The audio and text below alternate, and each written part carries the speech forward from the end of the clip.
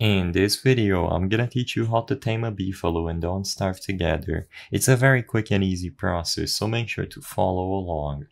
The only two requirements that you need are the beefalo bell and a saddle. Keep in mind that you also need some fruits or grass to feed to the beefalo.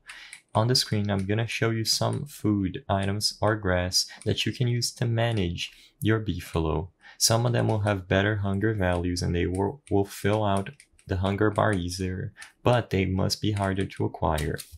So what you have to do first is use the beefalo bell. So bond with the beefalo first and you will be able to give it a title or name over here.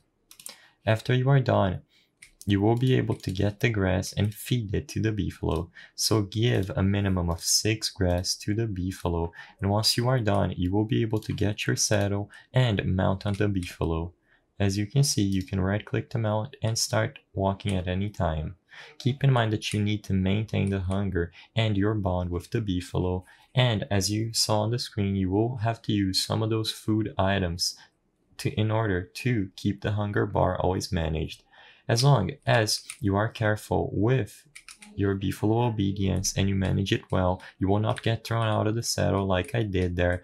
And just make sure to manage your well-being with the beefalo as necessary, and it will follow you whenever. I hope I was able to help you on how to tame a beefalo and don't starve together. If this video helped you, please be sure to leave a like and subscribe for more quick and easy tips. Thank you for watching.